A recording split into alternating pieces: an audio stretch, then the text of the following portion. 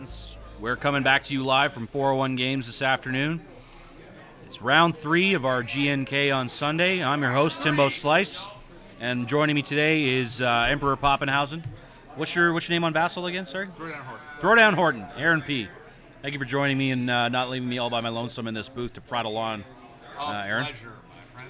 Thank you to our between 40 and 50 viewers who have been watching our stream so far today. We're happy to have you. Apparently, we've had some friends of ours from other countries chime in and talk about it, so we're happy to have you guys aboard for this. We've had two matchups, I should say, so far, which have been kind of fun, interesting, janky combinations.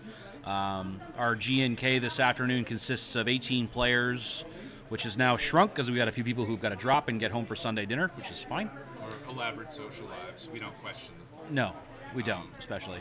And the remaining players are now consisting of some of our friends who are deciding to go to the Rochester Regional next weekend, so they're trying to get some competitive reps in. And one of those people is right here with us. We're joined by the Hare himself, former Canadian Nationals champion Alan Fung. The incredible, the legendary. The Denim Cool King of X-Wing. Indeed. That's such a cool name for him.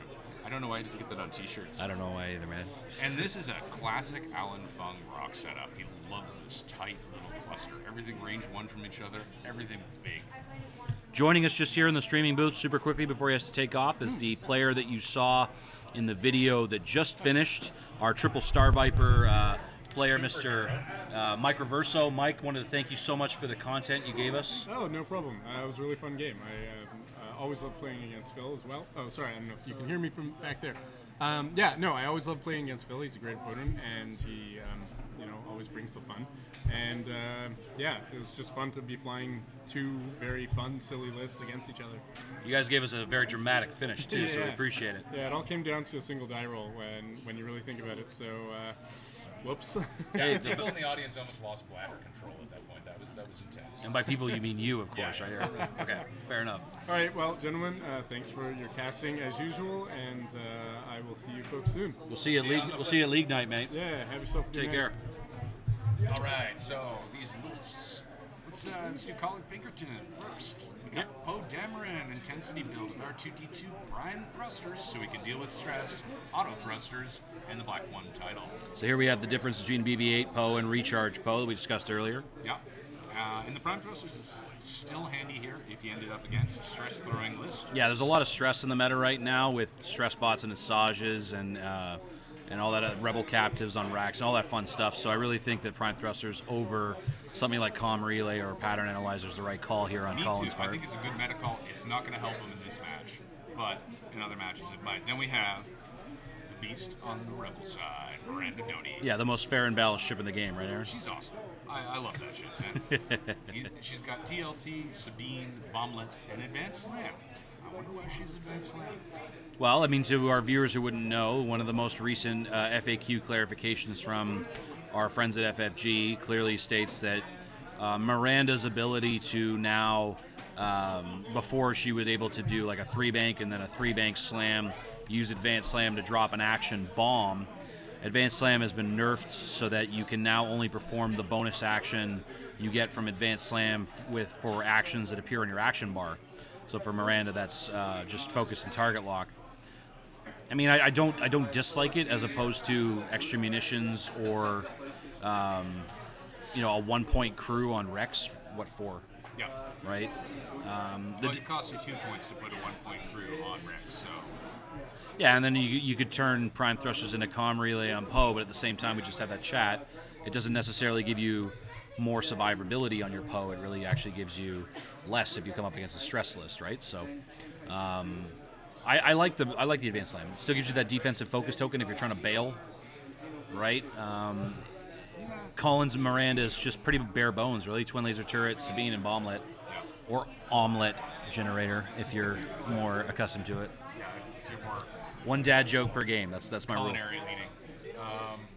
All right, then we got on the other side. Why don't you run us through Alan's list here? I mean, you're the Imperial expert out of the two of us, and you can explain why he's taken some of the upgrades as opposed to other options on Quick Draw, and why he went with cruise instead of proton missiles on on the Inquisitor. Sure. Well, let's start with the ones that aren't quick draw. Let's start with the Mega Leader, Classic Build, Juke Com Relay, and the Inquisitor. PTL, Title, Auto Thrusters, and Cruise Missiles thrown in for fun. I'm not sure exactly what Alan's thinking here. It might be for big ships.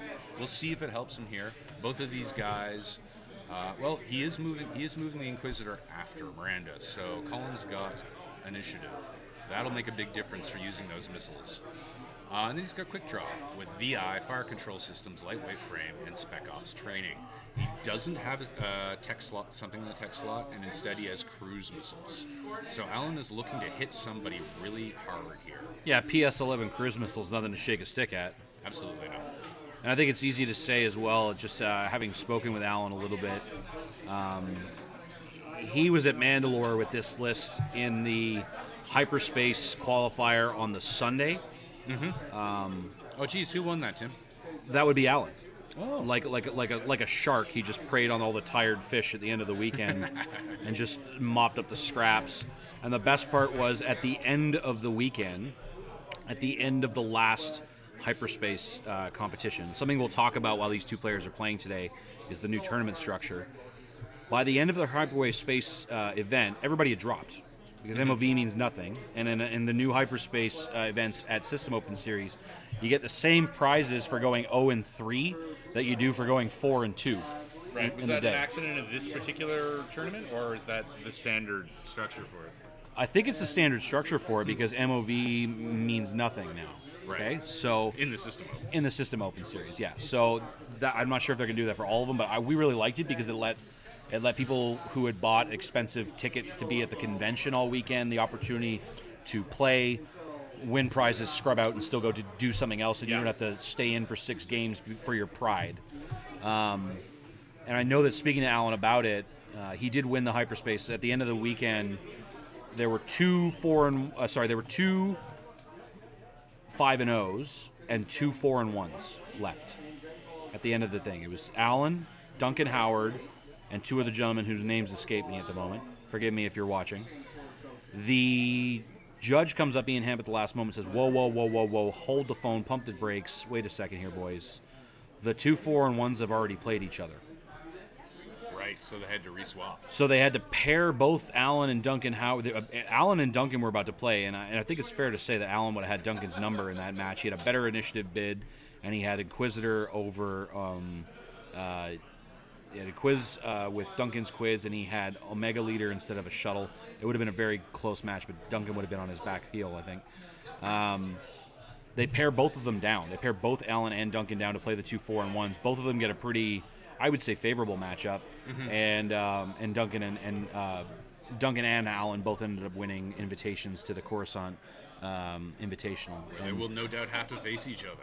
Well, out of the 7 Canadians that went down, we nicknamed the tour Vandalore because we rented a van and went. Out of the 7 Canadians in the van that went down, 4 of us came home with invitations to the Coruscant Invitational next October. So that was a really great showing, really great turnout. That is awesome. And we were really happy about it. So I thought you meant Vandalore, as in you guys are vandals, like the actual group of invading vandals, right? Tearing across Europe. No. Just because we rented a van, that was all. Oh, okay. I mean, that was cool too, but yeah. A minivan with like Sumit and me and Billy and Cam and Alan in the car. It was kind of like a clown car for a good way. You're kind of like vandals. I have to say that my Tetris abilities came in very handy for packing that trunk. Anyway, getting back to it, when Alan was in this hyperspace event and he had proton rockets on his Inquisitor, one of the things that he noticed the most, God, he just read Colin's mail there, didn't he? What a great call. I don't know. I think it's a really good call by... That position is a really good call by Colin. So Rex is going to have arc on guys trying to slip into those asteroids. Now, Quick Draw is down here in the bottom right of the screen. Okay, Inquisitor's going for a target lock on Rex. And Miranda, of course, is a TLT, so she's going to be shooting that out. But I think it's a pretty good position. It's a pretty good call to turn Inquisitor as he did. Alan went for a target lock on Rex to show him that he is in range of Miranda's TLT. Right. Well, yeah. That's for sure. It's a very good tactic for using when you're a newer player. If you know that there's a piece that's out of range, try for a target lock on him. It's fully within the rules. Everybody does it. It gives you the opportunity to put that range ruler on the ground and give you a little bit more information. He'll let you make an educated decision on what you want to do. So who did he lock there? Looks like he's locked Miranda. Oh, and he's pulling He's back got out to of range barrel of out. Rex. Yeah. Keep that lock for another turn. It's great. You can do it. I mean, he's going to push the limit, which is going to limit his ability to do his greens. I mean, that's the kind of toss-up between the talk about proton rockets versus cruise missiles on the quiz. The argument is centered around the same thing, and it's that in this meta, one of the Inquisitor's biggest weaknesses are his greens. They're all very slow. Yep. Which is a huge problem, especially when you've got big base ships that fling stress like Asajj, or you've got dogfighting aces that can Talon roll like Fens. You know, you've got this PC Inquisitor who's phenomenally good at taking out ships at range because he's got this great pilot ability that turns off auto thrusters and all this other jazz. Look at what Colin just did. Colin being very aggressive with his Poe here. Shredding the target lock with Inquisitors. Oh, that's why he did it, right? Wow, great move by Colin. Look there. where he's put Poe. Yikers. Poe's not terribly overextended. You know, you've got the Inquisitor who went. Sorry, you've got a Mega Leader, I should say, who has got probably a 2 or 3 obstructing on Poe.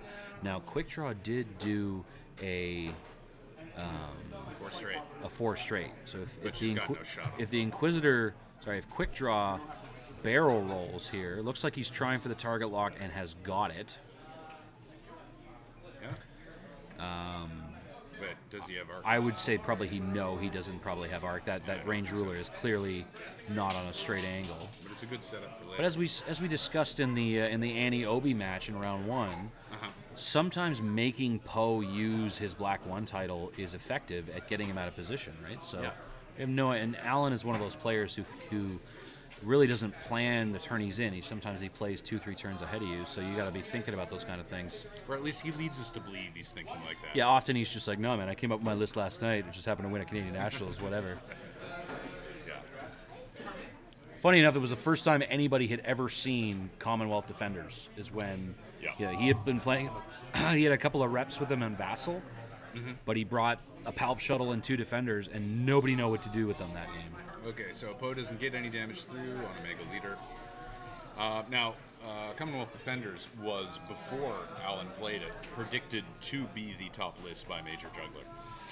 Well, it was before it was called So just to clarify for anybody who doesn't know in foreign markets, the reason the list is referred to as Commonwealth Defenders is because the list won both Canadian Nationals that year as well as the Australian Nationals, which are both British Commonwealth countries.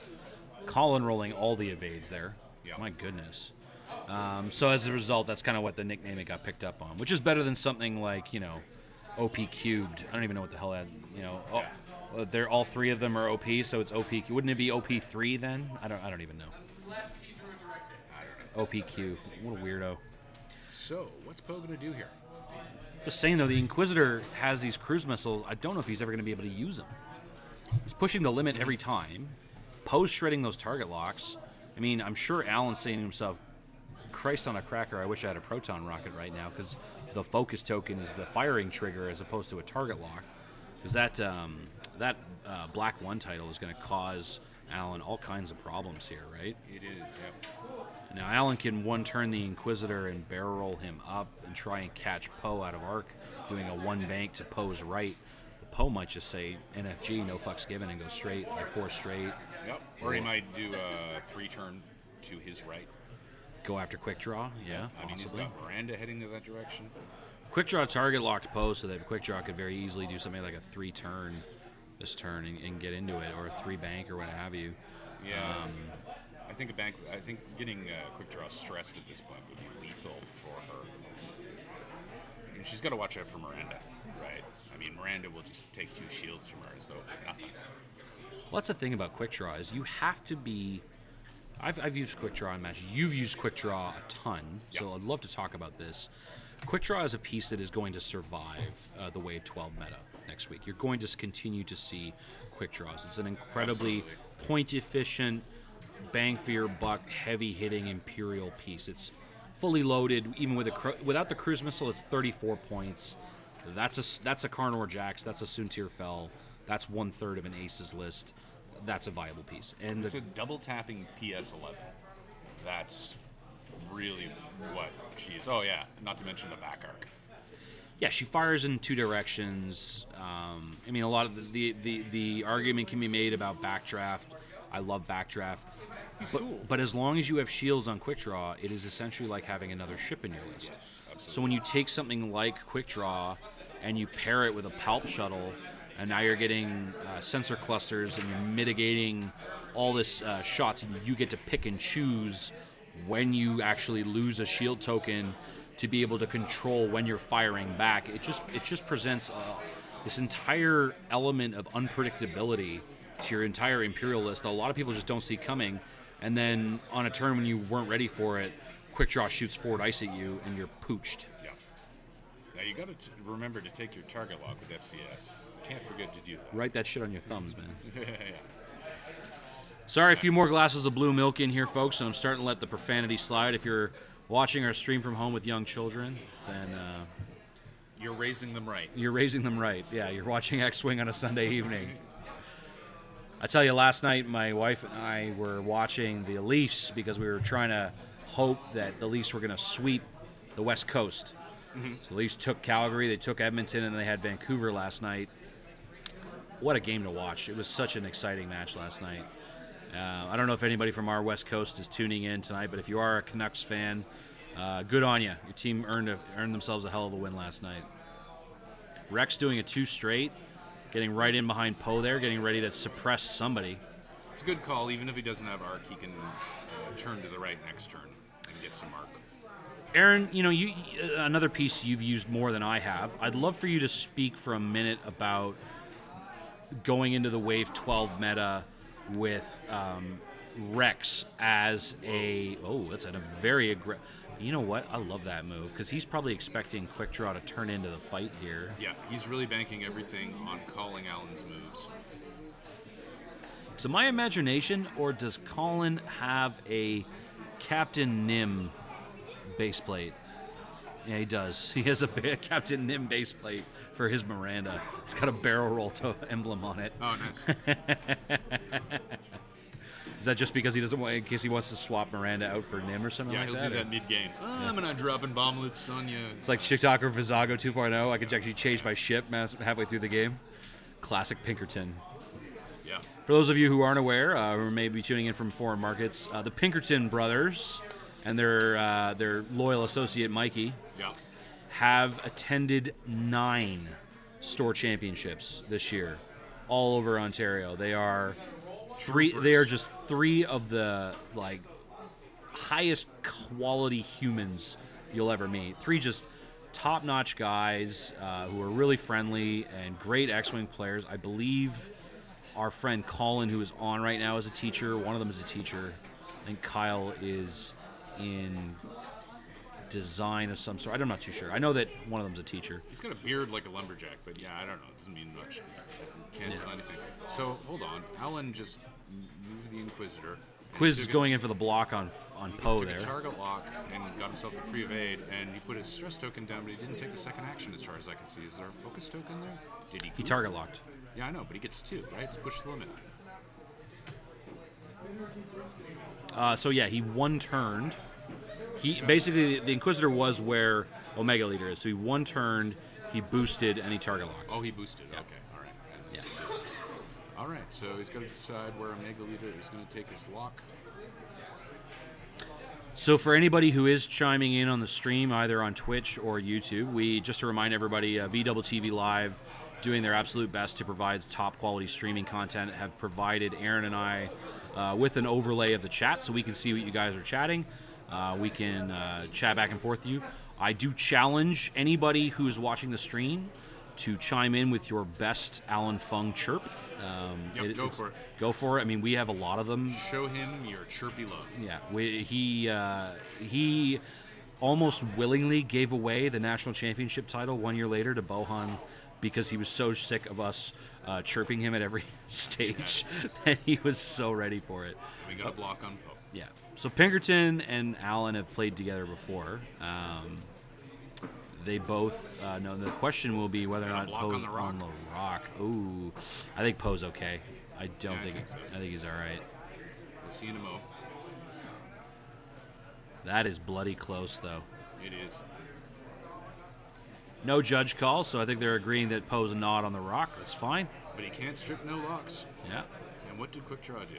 If you called things right, and if she does the hard 3 right, then it's cruise missiles in his face. Oh, I don't think so. Alan read Colin's mail. Or the other way around. Colin read Alan's mail, but unfortunately it wasn't far enough. So Poe's going to get a shot on Quick Draw unless Quick Draw barrel rolls out of Poe's range to take a range 1 on Miranda. Wow, that was a fast game. Billy just finished his game. Somebody died quick. Yeah, looks like Billy's got to drop out, though. Not everybody going to be able to stay for round 4. So we have a shot from Quick Draw. We have 3 hits on Miranda. Wearing them all. Yeah, and she doesn't have. Nope, she does not have C3PO. Alan changing his FCS to Miranda. And that's good strategy, I must say. Alan now has all 3 of those sexy 4, 5, and 6 win System Open Series 2016 target locks on Miranda. She is, or I should say, Nim Miranda. So is Colin going to take the shot on Quick Draw? Is he going to risk Poe triggering Quick Draw's ability so close to Miranda? I mean, Poe can just opt not to shoot here as an option. But if he does shoot Quick Draw and pings him for a shield, then Miranda's running the risk of getting a crit in early in the game. And there's still Inquisitor. And Inquisitor's already taken a shot. No, Inquisitor isn't shot yet. It's Poe shooting first. Sorry, yeah, Inquisitor definitely has arc on Miranda is what I'm saying, though. Yeah, so we'll have, I mean, that would be 3 more shots on Miranda. I think Colin has opted not to shoot. Yeah, it's the right call here. Okay, so Inquisitor taking his target lock, re-rolling on his shot with Miranda for 1 hit. Only gets 1. And Miranda dodging it. Dodges it. Gotta love a K-Wing, don't you, Aaron? Yeah. And we got hit crit from Omega Leader at range 3. Nothing, so she can't mod because she is locked by Omega Leader. Wearing the crit, and thanks to our sexy VTV Live overlay, we're going to get that crit up in just 1 quick second for you folks. I believe it's Stun Pilot, if I read it correctly. Yes, wonderful. Okay, so Miranda doesn't much care about Miranda doesn't like getting blocked much on the whole, and she's about to get right out of dodge in there anyway. Rex shooting looks like range 3 on Omega Leader. Miranda declined. Oh, Hit crit, needs a 5th die. Evades it all, but where's the condition? Yeah. So Omega Leader is now down to an amusing 1 die, which Miranda cannot mod against, but it is only 1 die. Hey man, sometimes Omega Leader only needs 1 die because you can't do anything about it. Yeah. It's kind of like shooting at a ghost. You're like, well, it's not really about what their defense dice do. It's about what my offensive dice do. Great turnout today here at 401, Aaron. I'm looking around the room here. I'm seeing tons of people. We've had a few people drop out, but it looks like we still got around 10 or 12 players at this point for round 4 after this. We're going to try and bring you the top-seeded table after 4 rounds, see who makes it to top 4. Sorry, top 2, I should say. But all right, so what do you call here for Colin, Tim? Colin's at a bit of a tough spot, I got to tell you. I mean, Quick Draw can come about. I mean, if Quick Draw gets arc on Rex and Miranda, that would be ideal. I think that Poe's so useless where he is. That boost to shred the Inquisitor's target lock has costed Colin a considerable amount of positioning in a time when he really didn't need it, which is right early off the hop there. You know, it's great time actually to bring up one of the points I wanted to talk about today, Aaron, which is you know, the whole point of today was, you know, PTL players coming out here, bringing their competitive lists and showing a little bit about the scene that you can get in Toronto. You know, if you're living in Barrie or Windsor or whatever, maybe not Windsor, probably like, you know, Guelph-ish, and the 1 hour drive is worth it, you're going to get a great set of competitive matches when you come into these GNKs in the city. And one of the things that we wanted to talk about today is something that was actually just prevalent in the match we just watched, which is point counting.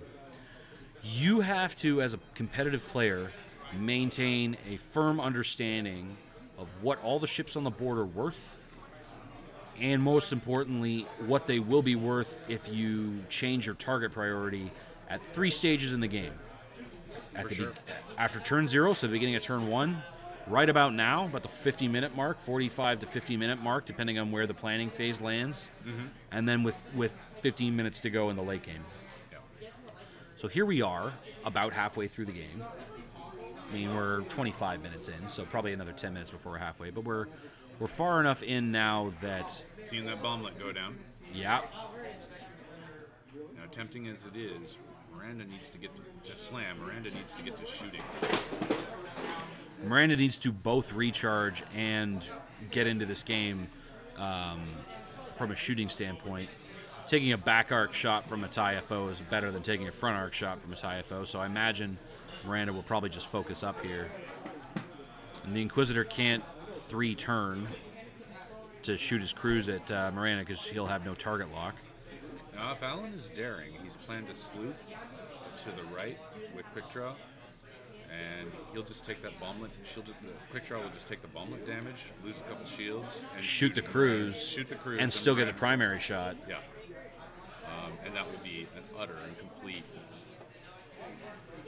smash. Total Alan Fung move. Yeah. 1 turn from Quiz keeps him well out of bomblet range. Yeah. Just gonna token up. I think Colin did have to slam there just to get out of that corner. I gotta say, man, that might be range 2 in arc. Sorry, range 2 out of arc, so the auto thrusters would still apply. My bad. Okay, so 2 bank from a Mega Leader here really gums up any options for Poe. Yeah, it's principally just a block bow. I mean, Omega Leader's down to 1 puny die with this shot, so who cares where he's pointing so long as he blocks. Yeah, Omega Leader's going to stay suppressed as well because Rex is going to get a shot at Omega Leader. Yep. Or Rex will change that suppressive fire condition card to somebody else, but ultimately, you know, it ain't gonna matter too much. And even the Quiz is 3 straight, followed by a boost. I don't think he's got a follow-up cruise missile opportunity on Miranda after this turns over. Again, anybody who's just tuning in, we've just actually bumped up over the 50 viewer mark.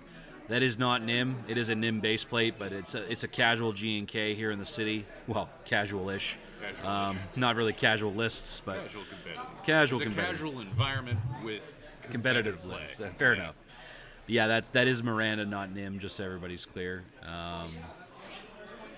Looks like we had a quick end to a few matches in round 3 here, and we've already got people standing up around the stream table trying to watch the Hare himself battle with Pinkerton for our round 3 action here. So getting back to what I was talking about points counting. Yeah. What do you normally do? Like for a newer player that's chiming in. So like obviously turn 0, turn 1 is where you decide your target priority based on how the ships have gone down and deployed. I need to decide where I am on the board, which target I'm going to prioritize, what that target is worth in terms of, oh my goodness, is Quick Draw going to have arc on Miranda after this? Yeah, okay, plenty of. All the arc for days. He's just going to take the bomblet damage, lose all the shields, and kill the hell out of Miranda. Yeah, if Quick Draw loses all his shields in one go here, that may not be worth. I mean, he's going to get a 4-die cruise missile shot. 40% chance of that? Okay, so Alan's going to roll the bomblet on Quick Draw right the heck meow. Looks like we got blank focus, so now it is Colin's opportunity to choose to Sabine Quick Draw and take 2 shots or not to. Colin has seen the opportunity. He is opting to do so or not. Looks like he has done so, and he is shooting. That is an Alan Fung roll. Wow. Even Alan turned around and said that was an Alan Fung roll.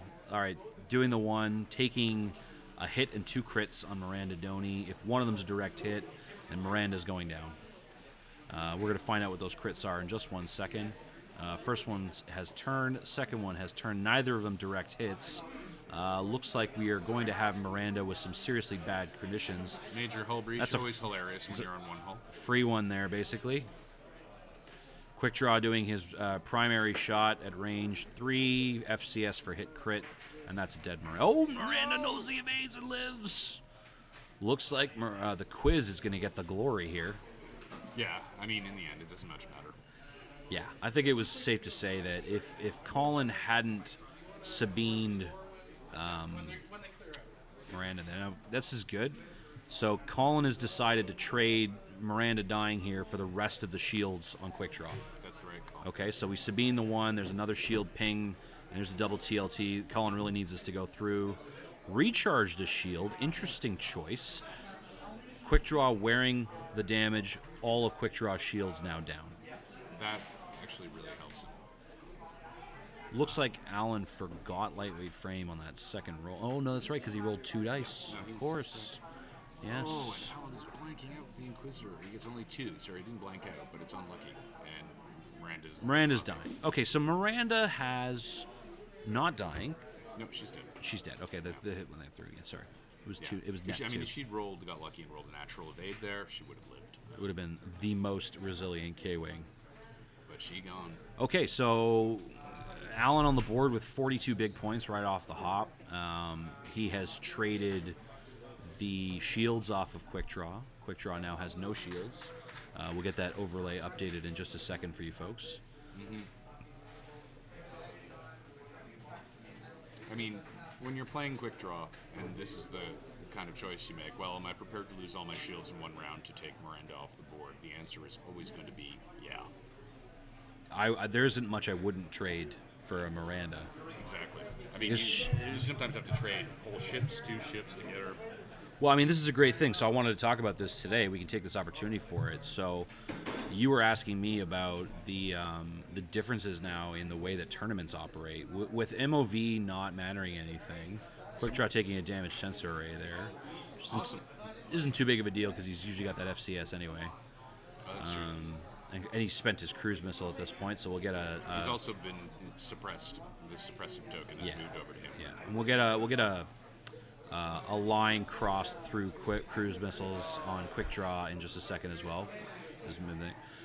But yeah, I mean, at Mandalore, one of the things that really jumped out at me the most is now that MOV doesn't matter. Now that you don't... And what I mean by MOV not matter, MOV matters when you win a game, like in terms of points killed on the board. Over the course of the day, your level of anxiety is a lot lower because you're not worried about, oh, is somebody else doing, the same number of wins but better than me? That's a good outcome. I mean, worrying about MOV is always very distracting. Very distracting, absolutely. But we've got to be specific here. It's only in the system open format as it is now that MOV doesn't matter, and it only doesn't matter as much. If you're going to a regional, it still matters. Yeah, so at a regional, it's different because it's not several events in a day kind of thing, right? They still operate under an MOV cut. The Toronto regionals that are happening on January the 6th, which I believe VTV Live has already signed up to do, if I'm not mistaken.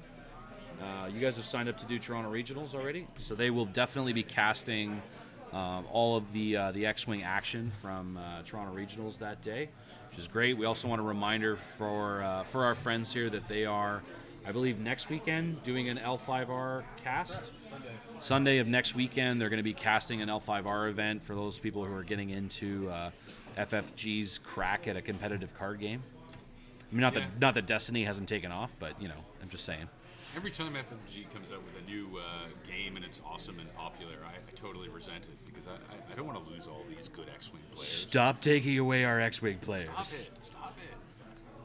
Actually, that was one of the things they were saying on the stream about Spanish Nationals yesterday and today, was they actually had somewhere near 100 players not play X-Wing to go play L5R instead. So it's a real thing. It's a real thing, this L5R seepage in the X-Wing community. At least Armada's not taking our players away. Yeah, there was 450. There's 450 players at Madrid for L5R. Wow. And there was under 200 for the X-Wing. It's crazy. It is. And at Mandalore, it was a similar situation. There was like 8 rows of Destiny players. There was only 130 X-Wing players for the main event. Now, that's, to be fair, 2 things. A PAX Unplugged 3-day ticket was extremely expensive. Mm-hmm. As well, I think FFG announced Mandalore like a month ahead of time. So there's going to be another 14 System Open Series announced across the world. Mm-hmm. I believe North America gets 9 of them. Mm-hmm. We're all waiting with bated breath to hope that one of those ends up in Canada. Every part of us is clenched. If you're a Canadian X-Wing player, every single part of you is clenched waiting for this news. Still Canadian Nationals in March. Canadian Nationals in March, which I hopefully will be able to attend this time. We've got that. I mean, there's regionals all over the place. Thunder Bay did not get a regional this year. 2 regionals happening in Quebec. De notre ami qui vient de la province de Québec, c'est bon. La belle Provence. Oh, la belle province de Québec. Speaking of that, tabarnak, regarde qu'est-ce que Rex fait là. Oh, Rex fait une 2 à la droite. Vas-y, Rex. Vas-y, allons-y. Je pense que Rex vraiment peut tuer Quick Draw. Est-ce qu'il y a quelqu'un qui vient ici aujourd'hui, qui vient de France? Est-ce qu'il y a? No? Okay, let's We'll go back to English. instead of embarrassing ourselves any further. Okay, so yeah, no, Rex can totally kill Quick Draw here. So going into the Wave 12 meta, Aaron, let me ask you this. Do you think the viability of 4-ship lists of any faction are still going to be there with things like the Rebel Bomber, with things like what the Rebel Bombers are going to do for Nims and Mirandas, with the fact that Kylo is so expensive? Is that a 4K from the Omega Leader? Alan is not going to let Rex solo kill Quick Draw. It's a ballsy move. It is. I mean, Poe's way out of the fight up there. It's going to take him 2 turns to come about, so this is Alan's chance to take out Rex. Did the Inquisitor not take an action? I think the Inquisitor hasn't moved yet. There's still a... No, he has. What is happening? I'm so lost here. Oh, okay. Oh, I see what happened. He asked Colin to do the K turn for the other ship. Fair enough. So, Wave 12, will there be room for 4-ship lists? I mean, Rebel 4-ship lists? I don't think so. Rebel 4-ship... Rex isn't a mini bigs anymore, you don't think? I don't think the models of lists built around the FSR, various FSR models, are going to be hugely competitive. I mean, they might still be very good, but I don't think they're going to be off the cuff hugely competitive. I think we've got triple lists with triple keys, which are going to do quite well, continue to do quite well. Sorry, just a sec. Is Poe going to use prime thrusters? He is. What's he going to do? He's doing the boost to get arc on somebody. Okay. Has Poe got his target lock on Omega Leader or on Quick Draw? I want to say Omega Leader. I don't know where it is. Yeah, I think you're right. I think it's Omega Leader. So I think the 4-ship Rebels will be in our hearts, but I don't think they'll be bad. I think it'll just take some work to make them competitive. And that's largely because of harpoons. Harpoons are really causing a lot of... I mean, I think that the one thing that really needs to get errated by FFG is the interaction between harpoons and a twin laser turret at the moment. Yeah. Because when you put the harpoon missiles on the Skirgs that have TLTs, the way the rules are written, if you roll a TLT and there's a crit result, you're only putting 1 damage through, but technically it's an uncanceled crit result, so it triggers harpoon condition. Yeah. So I think that definitely needs to be addressed. Okay, Quick Draw just did an Alan Funk roll. It looks like 3 hits against Rex, but I thought, oh yeah, and Rex isn't liking that. To take only 1, or is it 2? Looks like he's taken 1 there. It's 1 crit, Aaron, but it's a direct hit. Is that direct hit? Yeah. Yep, Rex is not in a happy place right now. Good night, Billy.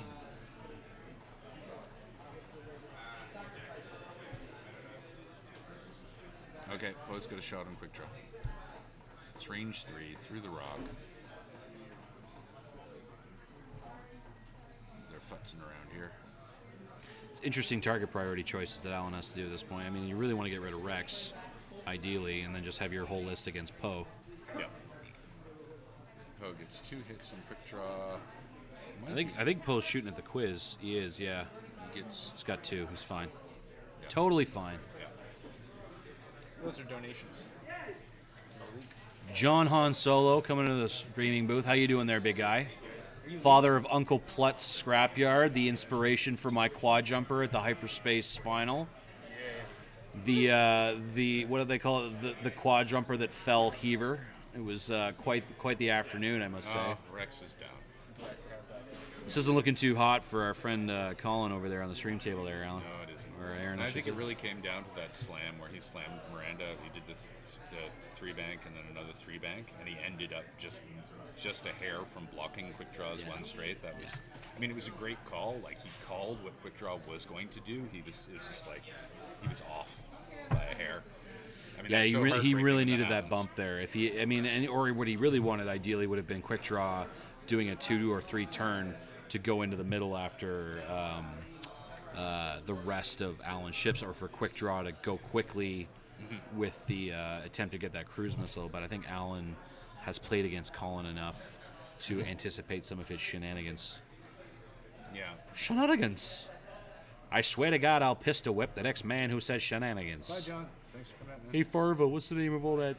What's the name of that restaurant you like with all the goofy stuff on the walls and the mozzarella sticks? What, you mean shenanigans? Oh. Your movie references, man, they're vast and encyclopedic. I've seen far too many movies. I worked for a Cineplex. It was my first job from the age of 15 to 17. And then I worked for a Blockbuster for 18 months. So I've seen my fair share of movies. Do blockbusters still exist? They do in other countries. They don't here. Ah, that's good. They were terrible. When I was in Australia, Blockbuster had already closed up the majority of its working in North America.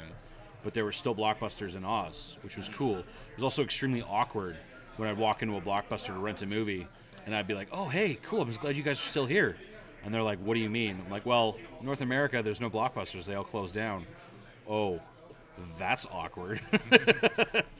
So, yeah, I hope you guys still have a job in a week. But anyway, getting back to our action here, it looks like Alan can probably do anything he wants to close out this game on Poe.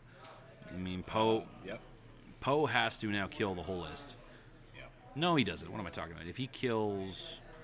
2/3 of it. If he kills quick, well, he can finish quick draw, but then he needs to kill one of the other. He needs to kill 2 out of 3 of them. Yeah. And once the Mega Leader gets that lock on Poe, that becomes really hard to do. Inquisitor is hard to kill every day of the week. See, I really think that going into the next meta, I think it's really fair to say that some of these Imperial Aces lists can really start making resurgences. I mean, you've got the gunboats coming out, and everybody's really gaga about them. And I'm really excited about the mobile cannon platform for the Imperial faction. I think the increment of increase that the Star Wing represents will be so significant that you just plug one Star Wing in a 3-ship Imperial list. Yeah. You'll bring your attack dice up overall by 1, maybe 2. Maybe it's just a question of them being better at range. But they're also range denying because it's usually ordnance or cannons. Exactly. And there you go. I think that will push the Imperials into a more competitive strata vis-a-vis all the big scum ships, which is really what, is hurting them. On the other side. Oh, I guess the Rebel turrets as well. Well, yeah, I mean, like, I think that a thing that other people are really missing out on as well is the viability of, what sort of list building dynamics you can actually. Oh, sorry, what?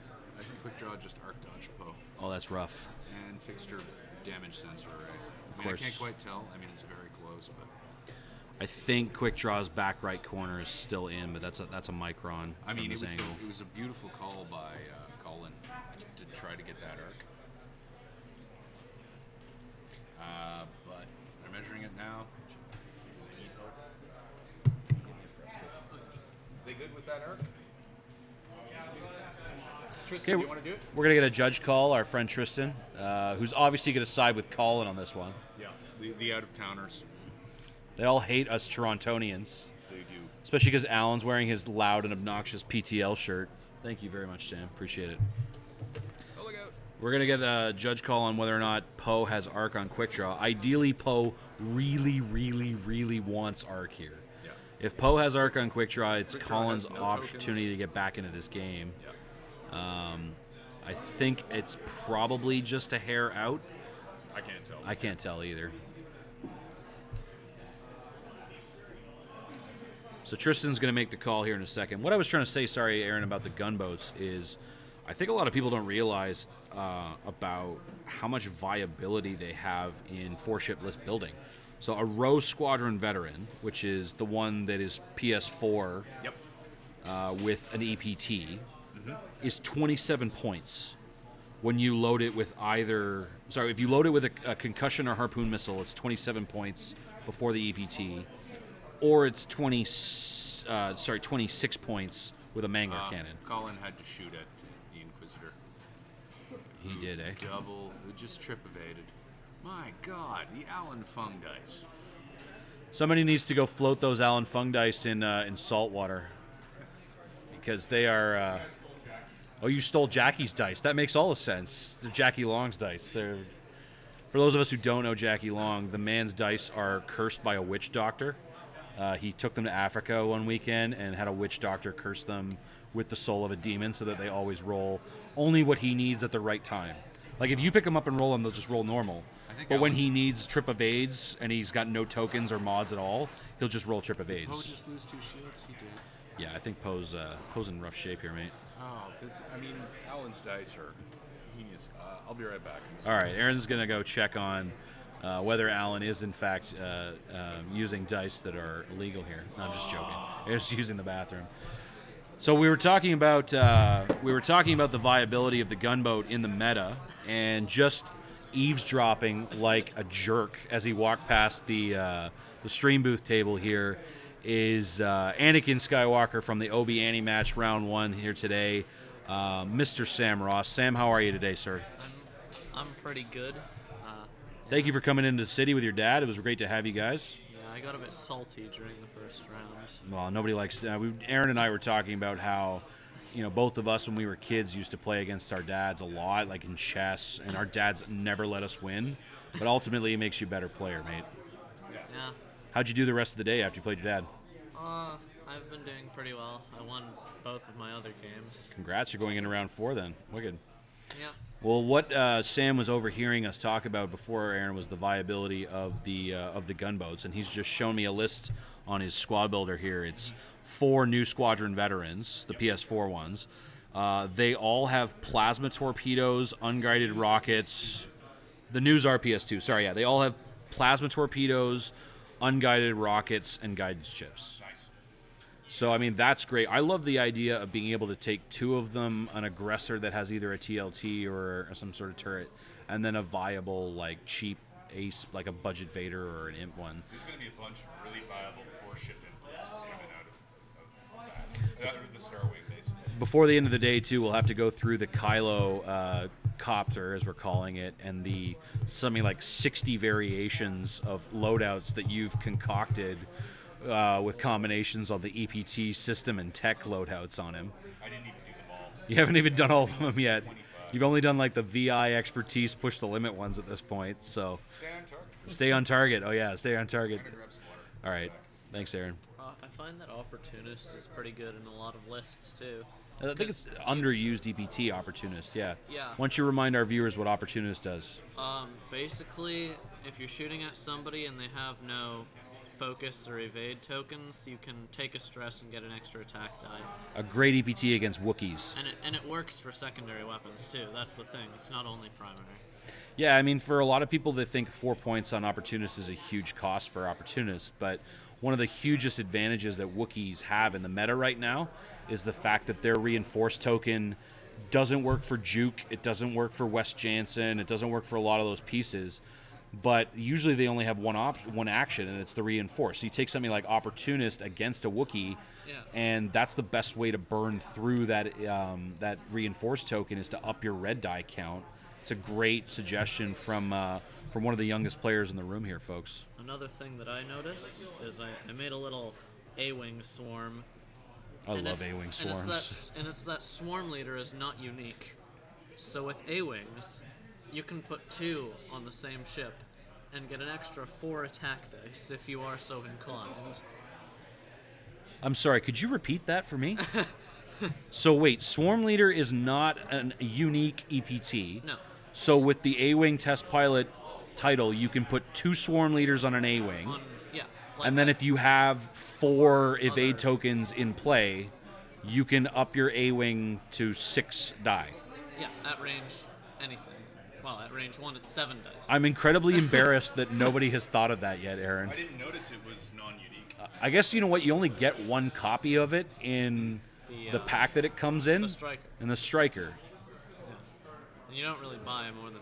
I haven't seen people buy. You haven't hung around the PTL enough, man. We have so many like striker janky lists going around, but that is a great Swarm Leader interaction. I'm a huge fan of Swarm Leaders, so I'm going to try that at some point. It's 7 and 4 5s too. It's not. So you put Jake Farrell with 2 copies of Swarm Leader, Shard and refit A-Wing tile, a Greenie with VI and Trick Shot, and then they all have Trick Shot and VI.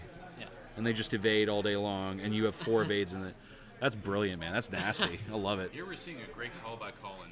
He did a Talon, and then he boosted with his Prime Thrusters, again showing the power of Prime Thrusters. Prime Thrusters over, yeah. I love that. Unfortunately, Alan is It looks like Alan is going to pull a sloop here. to exchange shots with Poe, which actually, yeah, really does favor Poe. It's really quite good. It's like Yeah, because Poe's going to be able to take his licks from Quick Draw here, recharge afterwards, and be able to finish off Quick Draw with simultaneous fire. So, Quick Draw rolling 4 dice. She's got no lock. Huh? She's got no lock, so it's 3 hits. Poe's wearing 2 of them. Oh dear. 2 shields down. Oh no, that goes through. We had Poe's damage count wrong. Poe's wearing that crit. Looks like damaged cockpit. No, weapons failure. Oh, just what Poe didn't need at that point. That is rough. Okay, so Colin rolling the 3. Poe's ability to get 3 in. That's what he needs. Alan needs a really good roll here. Gets, and he's dead. Okay, yeah. So quick draw off the board, getting Colin on the board with 37 points. The score being 56 to 37 with 24 minutes left means that Colin has to both recharge and clear a crit and finish off Inquisitor or Omega Leader at full health. That's a tall order there, boys. And Omega's shooting at him through the rocks for 1 damage, and Poe cannot mod it, but he's okay. Yeah, he's all right. Okay, so Poe not going to have to worry about his thing. Don't know if he did there. Oh well. Omega Leader looks like he doesn't have a lock on Poe. He does. I think he took it in an earlier round. Oh no. Looks like he spent it or he's okay, lost so it he at some couldn't point. so- I'm sorry, I was so captivated with the double Swarm Leader jank on the A-Wing here. I got distracted about where Omega Leader's target lock went. Oh. they don't have blackout or any of the other Poe stuff. cleared it with black one. That's what happened. Of course, yeah. Keeping a target lock on Poe is like keeping Jello nailed to the wall. It ain't gonna happen. I really like some of the lists you're showing me on your phone here, Sam. But really, I really want to ask you, if you don't mind, is talk to me a little bit about. So one of the reasons we wanted to get you and your dad on stream is to talk about how great it is to see members of the community playing with, family, father and son combo. But I guess what I really want to ask is, how have you, as a younger person, I mean, you're not that young, you're a teenager, so how have you as a young man been able to get any of your friends involved in this game? Or is it just one of those things they prefer video games? Like, I had that problem. A lot of them prefer video games, but I've gotten like 2 of my friends to play. One of my friends has played a base, like a starter game and an actual game, and then another one of my friends has just played the starter game. I gave him Snap to start off. And Fun ship to start with. And I had Epsilon Ace and an Epsilon Squad pilot. Epsilon Ace is really fun because you can arc dodge a lot. Because he's Your pilot PS12. skill, pilot skill, yeah. Until 12. I love giving Epsilon Ace the targeting synchronizer, so that you can bring a bunch of PS2 bombers at PS2, but then Epsilon Ace has the target lock at PS12. That sounds really smart. I've never thought of that. Yes, I've never thought of it. You never thought of that one? Well, I mean, one of the funny things that we all love doing in our community in Toronto is coming up with like the jankiest of jank sometimes. So it's easy for you to be around that kind of stuff and pick up on some of it. Well, I have a squad of 3 T-70s and none of them are Poe. Yeah, we had so the guy who was on stream just before this was Mike Reverso. He came here today with 3 Star Vipers, Dalen, Guri, and Thweek. Yeah. But he's the one who's famous of it. He created this 3 T-70 list that got pretty popular. It was a stay on target Yen Yum, a push the limit snap, and a Jess Pava with Engine G8. What have you got in your 3? I have Snap, Need None, Blue Ace. Oh, Blue Ace. He's the one who can do a boost with a turn, right? Yeah. and so he has R2D6 so that he can take an EPT. That's what, yeah, that Astromech does. There we go. And then I gave him primed thrusters so that he can. You can do that boost when one-turn boost even when he's stressed. I love it. Yeah, and integrated Astromech because why not? And push the limit so that he can do the one-turn boost and like focus or target lock. I like it. I like it. And then we have Snap with Veteran Instincts, Flight Assist Astromech. Oh, the new droid coming out next week in Wave 12, Flight Astromech. Yep. What does it say again? After you execute a maneuver, if you did not overlap a ship or obstacle, and there are no enemy ships inside your firing arc at range 1 to 3, you may perform a free booster barrel roll action. God, T-65 X-Wings are going to love that too. I just realized that it says you cannot attack ships outside your firing. So you can put this on a BTLA-4 Y-Wing. Correct. And now have a good reason to run a BTLA-4 Y-Wing. There's more than one. I mean, the stress bot Y-Wings are really pretty good. But. Well, yeah. But other than the stress bot. Right, yeah. I mean, BTL-4 on more than one ship is pretty pointless. I'll agree with you. Yeah. I have a Y-Wing list here. And it's 2 Gray Squadron pilots with dorsal turret, R2 Astromech. And both at BTL-4, okay. And I'm probably going to switch it to Flight Assist Astromech. Probably, yep. And, yeah, fun. And then I have a Green Squadron pilot. I'm probably going to switch this BSF to something else. So what was the first thing that got you actually going out to events with Scott? Was it that you just wanted to tag along and see what the competitive scene was like, or you felt like you were good enough to roll with them, or what was the story? I just kind of wanted to hang out because he said he had a bunch of cool friends in Windsor. And of course he lied, and we're all nerds, right? No, this isn't Windsor. This is Toronto. But fair enough. And since you've been going with your with Scott, he tells me that you make top 8 more than he does. Yeah, that's true. Yeah, it's fair enough. And he usually rocks up with some pretty good like rebel jank. I saw him when I ran into you guys when we were all in Sarnia. He had what do you have? He had 2 Y-wings, 2 X-wings, and that was it. Yeah. It was 2 T-65 X-wings and 2 Y-wings, and that was pretty. Ooh, real. And then Solon brought the buzzsaw list, which was like 5 Y-wings with auto blaster turret, and that was rough. So it looks like Inquisitor continuing the pursuit of Poe here. Poe down to 2 health. Gonna have to find a way to recharge, and it looks like he hasn't even cleared the weapons disabled crit yet. He needs to continue to take those focus tokens. Otherwise, he's just gonna get shot at and mangled by the Inquisitor here. Okay, so Poe going for the 4 straight to get out of range. Give him a chance to clear the... I stand corrected. He went for 4K.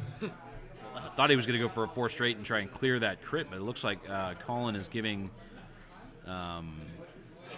interesting, boosting back into range 3. Not the choice I would make against the Inquisitor, No, because but it's range 1. all of his shots are at range 1. No auto thrusters for you. Yeah, it's also one of the things that makes Thweek so dangerous is if he copies if he copies the Inquisitor, now he's basically an HLC running around, which is super dodge, except it's an HLC that also works at range 1. Without, and you don't need, and you don't get auto thrusters at range 3 of them. Exactly. Like, again, yeah. And we got 3 TIE SFs. I've never seen anybody run 3 TIE SFs. Oh yeah, that happened. Yeah. I don't know why.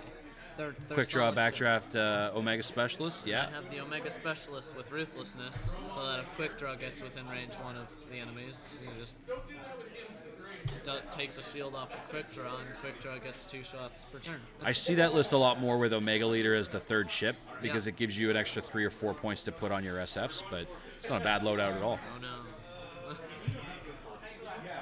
all of them have Twin Island Engine Mark II, which is admittedly not the best modification they can have, but it's pretty good on SFs because I don't think any of their banks are green. Their 1 banks might be green, but oh yeah, their 1 banks are green. Their 1 banks are green, yeah. But that's it.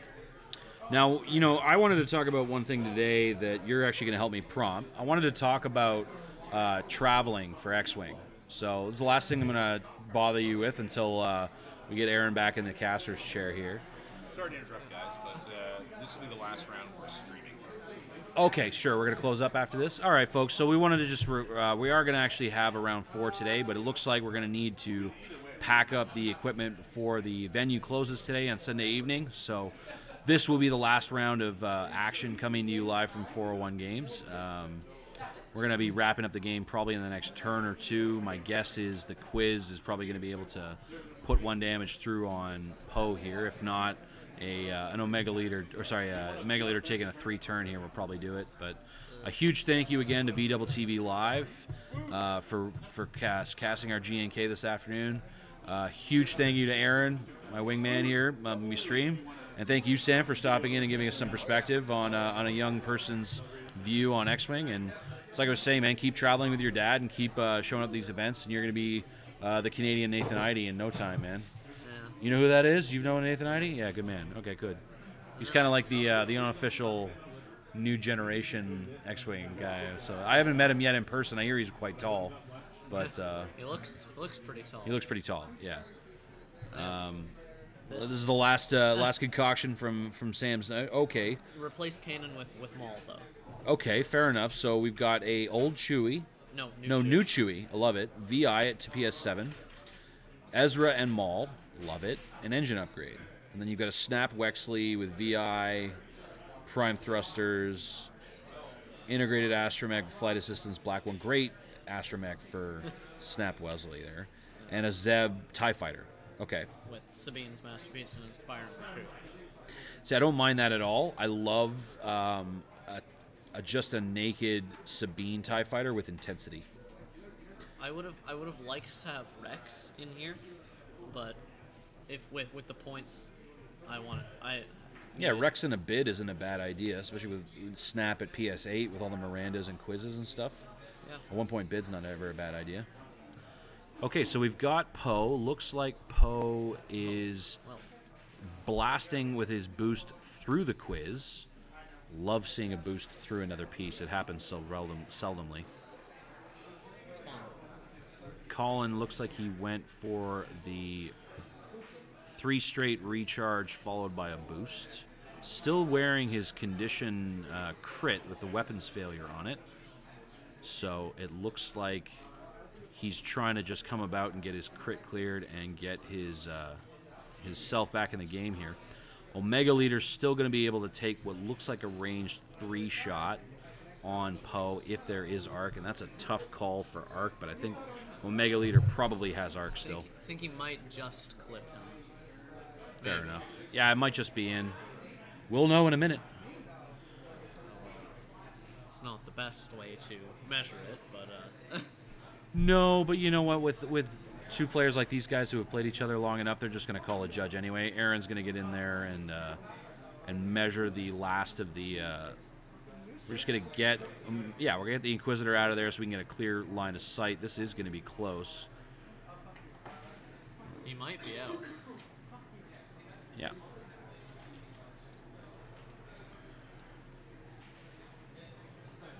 Just going to wait for an official call. Looks like we have a shot coming from Alan. No, we're going back to Dials. No shot from the no shot from Omega Leader. He is out indeed. One more round to live from Colin. Okay. Well, I mean the tournament scene over the next couple of months is going to be pretty exciting. We've got Christmas not far away. Between now and then is the Rochester, New York regionals next week, which is one of the reasons so many of the competitive lists showed up today. We had a lot of people who were planning on going to that, get some practice reps in. January 6th, Toronto regionals. I'm probably going to that. You guys are coming in for that. Wonderful. We're expecting at least a couple hundred people. Well, I mean, the face-to-face games is doing regionals again this year. Yeah. They did it they did it last year as well. They did an absolutely fantastic job. It's going to be at Seneca College. I believe the tickets have already gone on sale for it, so if you haven't bought your Toronto Regional ticket yet, please go ahead and do that.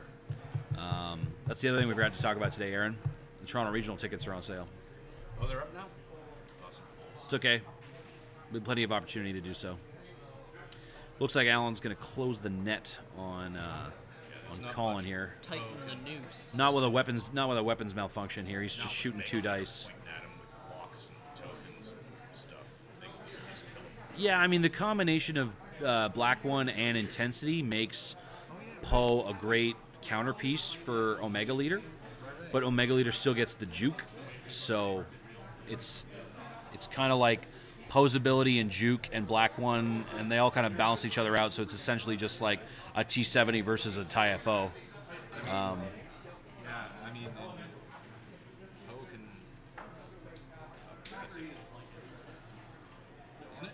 I think that might be it. I think that was the Inquisitor shooting at Poe. It's just Poe's shield to dodge. One shield, and yeah, he had one result there. So 2. Yeah. I mean, this is the end game for so many generating Poes. It's like you're running away. There's a couple of ships behind you. You can't turn back around. You regenerate just enough to live. it's a very tough thing. And you know, like the flight assistant droid is not going to do Poe any good. You definitely want to always load out Poe with either BB-8, R5P9, or R2D2. Those are pretty much the 3 droids that are staple to Poe. And much to Aaron's point, when you get your Poe into the late game like this, and he's limping away on one or 2 hull, and he can't afford to not boost, take a token, and turn around the following turn. It's in a huge problem because like here that this Poe he can 3 bank and boost and take his focus token, and he's still at range 3, but he's never going to be able to turn around. And if he does, he's not clearing his weapons malfunction crit. Yeah. He's not getting an offensive shot, and the offensive shot's not even guaranteed to do any damage. Well, the Prime Thruster's Poe is in a slightly better position because he can Talon roll and boost. Oh, 100%. Yeah, I agree with you. But, I mean, the 2 guys he's fighting are no easy marks. And in this particular matchup, they're at full health. And this is brutal. So the last thing that I wanted to ask any of our loyal viewers who are chiming in, or for anybody who's watching the stream after the fact, is what other content that we, the PTL or VWTV Live, can like. We've had the idea of trying to put together a PTL podcast being bounced around. We're trying to curious about what sort of content we can discuss with the public that people are not getting from other podcast sources already. I think that it's fair to say that we have plenty of perspective on the meta that may not be really out there, but there's plenty of things that we could talk about. So if you haven't commented on this video on YouTube or posted to the Prototype Toronto League or Star Wars Gaming on Tabor on Facebook, please feel free to give us your feedback and input. We love it. Indeed. Where did Poe go? Poe Talon rolled into the corner. He's in the very bottom right-hand corner, trying to create a pursuit vector on the 2 aces. I don't know if I would have boosted there, but you know what? He has to get his. Well, he has to get his token, of course. He's Yeah. tokenless, and Inquisitor just straight kills him. Now he might have come inside the Inquisitor's arc. I think he's okay. I think he's out of arc on the quiz. If he is, it's by a micron, and it would be ideal. Yeah. Oh, he's only got 2 attack dice. Yeah, he's only got the 2 attacks. He's still got the weapons malfunction token. Those are the results he needs. And the Inquisitor takes the damage. Wearing his token, just fine. Another one of our streamed victims from today, Philip Gales. How are you, sir? I'm doing well, thank you. Yeah, pretty good, pretty good. Thank you for the Rebel Swarm. Always love seeing one of those. It's absolutely my pleasure. Hilarious. The rare things he does on The game goes on. Pinkerton and Allen slunging it out in the late game here. You would well know what a Poe chasing a Ryad in the late game's like, wouldn't you?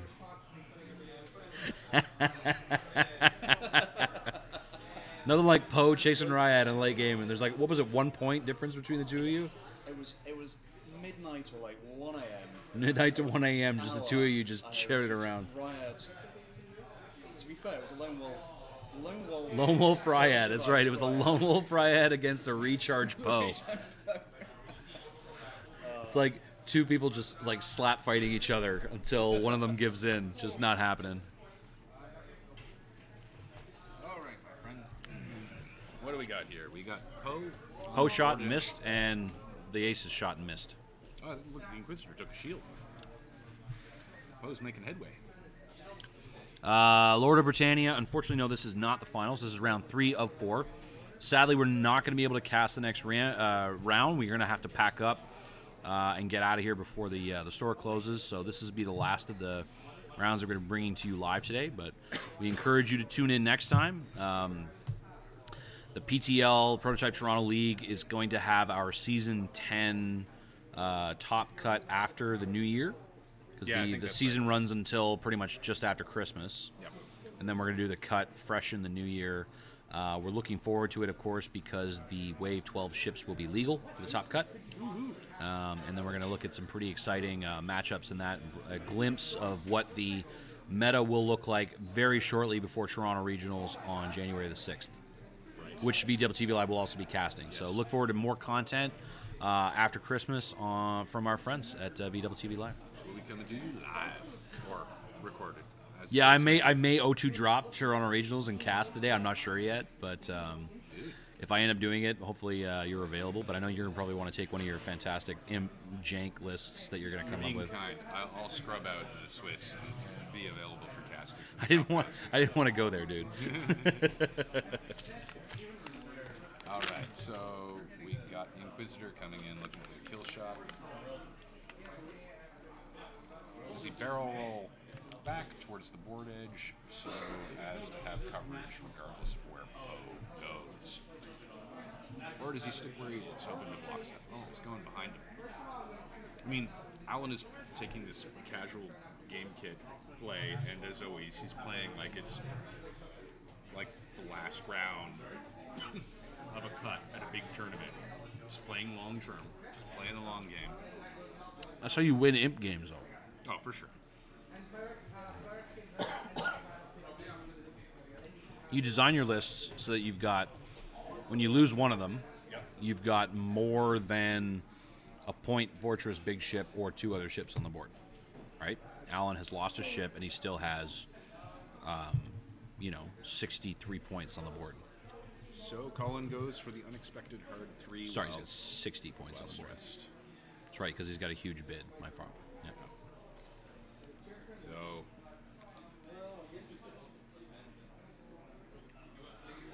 okay, so they're just going to decide about whether or not Poe... No, he definitely bumped. Okay. Poe definitely bumped. We're off to the next round. Well,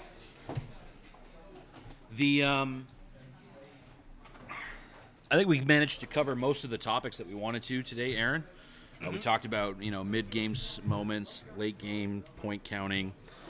We didn't get to talk about some of the... I found the list archetypes that we felt were going to survive Wave. Where are we now? 9 through 11. Yeah. But I mean, we can do that quick. I think that when Wave 12 comes out, you're going to start talking about seeing some things that you maybe be seeing just a couple of times here, where they become a little bit more competitive. Things like triple Skirks, things like Wookiees, things like 3-star Vipers, like we saw today. And you may not have thought had a place when. Torp gunboats and Asajj and all that fun stuff was everywhere. But I really think that Asajj is very present in the meta right now. But with what's about to come out next week, things like being able to fling a bomb forward with 5 forwards are going to make your Shadowcasters just evaporate. We'll see. I mean, the thing about Wave 12 is when I look at it, I really can't tell what the heck is going to happen. It's hard to make predictions. There's a lot of variability in the builds for these ships. I mean, just looking at builds for the TIE Silencer, there's a huge amount of things you can do with that ship. There's not that much you can add as wing people to Kylo, but if you go with one of the cheaper ones, Blackout, you've got more variability there. If you decide to go with the PS6, you might have more there, and you might say PS6 is a bad idea. Well, is it really? Against Wookiees, PS6 is kind of godlike. Well, is it fair to say that there's no one best build for Kylo? I think that there is no way. I mean, it depends on your playstyle. Like, people will argue, well, let's give him FCS over advanced sensors because it'll give him the action economy. Well, no, advanced sensors is better because now I can barrel roll out of arc. But that'll depend on what pilot skill you are. Did you take adaptability to 10 or VI to 11 or stay where you are? Did I do push to limit so I can advance sensors, double action, clear it with the stress? Did I take advanced optics so I have a banked focus token all the time? Did I do the debris gambit so I can take comm relay and evade tokens? And that's a bad thing. You wouldn't do the debris gambit because then your comm relay would stop you from being able to take 2 evades. It's true. But that's what I'm saying. Did you calculate how many combinations of EPT, system, and tech were there for the Kylocopter that you saw? I made 25 builds for Kylo Ren. 25. And that's not including, so every time you make a build for Kylo Ren, you can decide, okay, am I going to put First Order Vanguard on it or not? So that's not counting the cases where you don't put First Order Vanguard on it. I love the title. It's 2 points that are kind of like an auto-include from my mind because it's insurance, right? Anybody here today flying aces can probably attest to the idea that there's that one turn where you blank out on your green dice that you would have traded. Final shot from Mega Leader here on Poe, and it's nothing. And so the game has gone to time, and that's it.